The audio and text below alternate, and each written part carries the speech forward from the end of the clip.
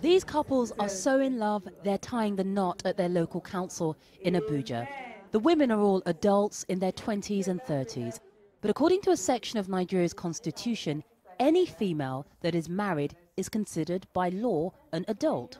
Because there's no minimum age of marriage in Nigeria, this means a 12-year-old girl who is married is deemed to be an adult.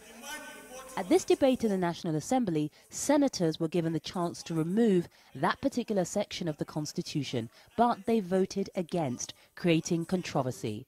56-year-old Senator Sani Yarima spearheaded the campaign to make sure the section was not removed.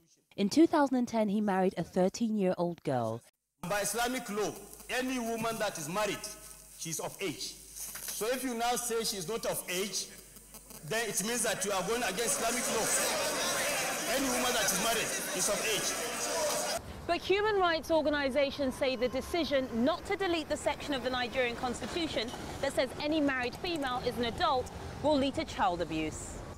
They say the constitution is effectively promoting marriage to underage girls. I think it's totally unacceptable. I think it's something that we should all condemn, and I think it's something that the Nigerian government should stand up to.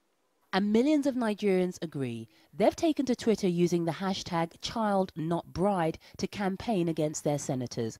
They've accused them of being paedophiles and child abusers and say because Nigeria is a secular state, religious teachings about the minimum age of marriage are irrelevant. Obviously, we cannot feel happy about it. We feel very distressed because we think that there is a misconception of what we did.